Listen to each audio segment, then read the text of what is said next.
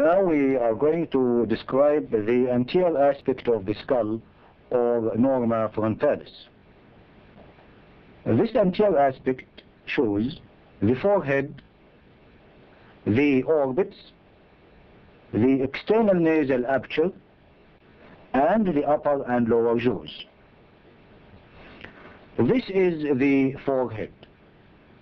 It presents the superciliary arches, which are more prominent in the male than in the female. The frontal bone articulates with the nasal bones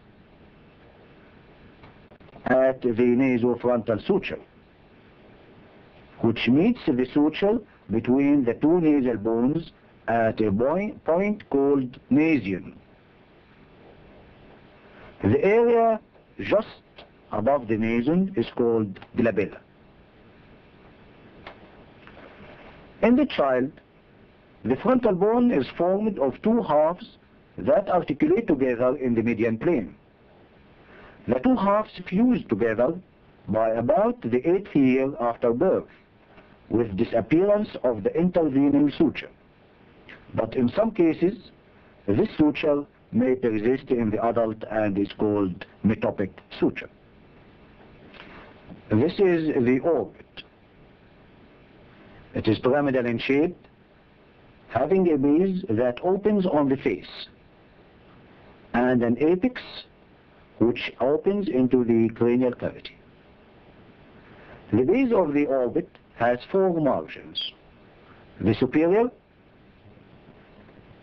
inferior, medial, and lateral. This is the superior orbital margin. It is formed wholly by the frontal bone. It shows in its medial part the supraorbital notch and the foramen, which transmits the supraorbital nerve and vessels. Just medial to the supraorbital notch, there is the supratrochlear notch, which transmits the supratrochlear nerve and vessels. This is the inferior orbital margin. It is formed by the maxilla medially and the zygomatic bone laterally. 1 centimeter below the middle of the border lies the infraorbital foramen, which transmits the infraorbital nerve and vessels. This is the medial orbital margin. It is formed by the frontal process of the maxilla and the maxillary process of the frontal bone. Just behind it, you find the lacrimal fossa, which is formed partially by the lacrimal bone. The lacrimal fossa lodges the lacrimal sac, which opens into the nasal cavity by the nasolacrimal duct. This is the lateral orbital margin. It is formed by the zygomatic process of the frontal bone and the frontal process of the zygomatic bone. The cavity of the orbit has a roof, floor, medial wall, and lateral wall. The roof is formed by the orbital plate of the frontal bone anteriorly, and the lesser wing of the sphenoid bone in its most posterior part. The fossa for the lacrimal gland lies at the anterolateral angle of the roof. The floor is formed mainly by the maxilla, in addition to the zygomatic bone and the palatine bone. It presents the infraorbital groove and the canal, which transmit the infraorbital nerve and artery. The medial wall is the thinnest wall of the orbit and is formed mainly by the ethmoid and the lacrimal bones in addition to some contribution from the frontal and sphenoid bones.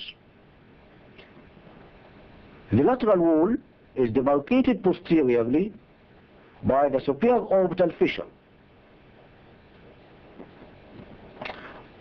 and the inferior orbital fissure lies below.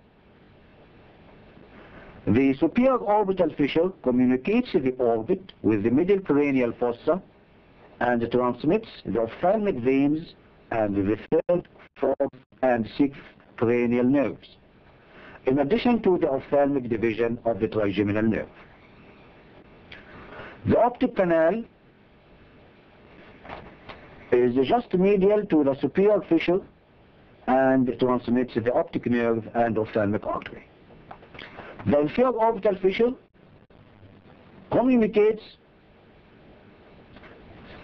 the orbit with both the infratemporal fossa and the pterygopalatine fossa.